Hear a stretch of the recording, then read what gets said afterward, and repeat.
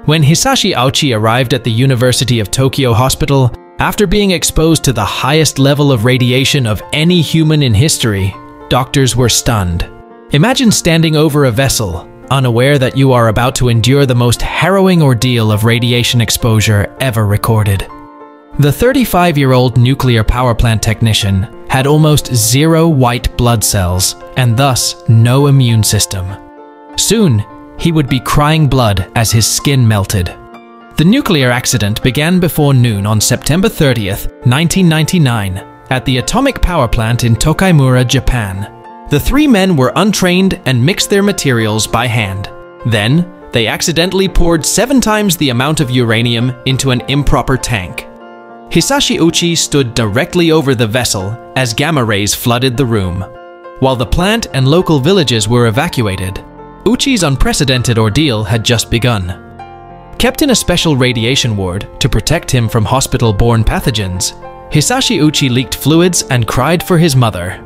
He regularly flatlined from heart attacks, only to be revived at the insistence of his family. His only escape would be a final cardiac arrest, 83 long days later. Born in Japan in 1965, Hisashi Ouchi began working in the nuclear energy sector at an important time for his country. Locals looked on in horror as an explosion at the power reactor Rock Tokaimura on March 11, 1997. Dozens of people were irradiated before a government cover-up was launched to hide negligence. At around 10 a.m. on September 30th, Hisashi Ouchi, his 29-year-old peer Masato Shinohara, and their 54-year-old supervisor Yutaka Yokokawa tried a shortcut. None of them had any idea what they were doing. At 10:35 a.m., the uranium reached critical mass. The room exploded with a blue flash, confirming that a nuclear chain reaction had occurred and was releasing lethal emissions of radiation. The plant was evacuated as Hisashi Ouchi and his colleagues were taken to the National Institute of Radiological Sciences in Chiba. Ouchi's exposure was the most radiation that any human being had ever suffered. He had been in immediate pain and could barely breathe. His radiation burns covered his entire body, and his eyes were leaking blood.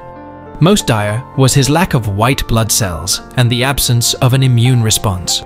Doctors placed him in a special ward to prevent infection and assess the damage to his internal organs.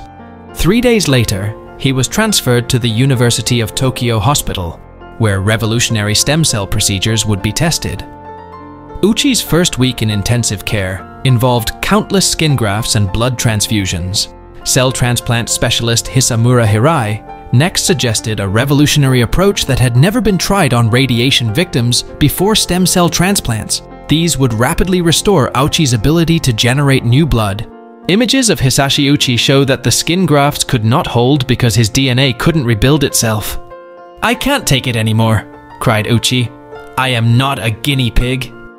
But at his family's insistence, the doctors continued their experimental treatments, even as his skin began to melt from his body. Then, on Ouchi's 59th day in the hospital, he had a heart attack. He would eventually have 3 heart attacks in 1 hour. With his DNA obliterated and brain damage increasing every time he died, Ouchi's fate had long been sealed.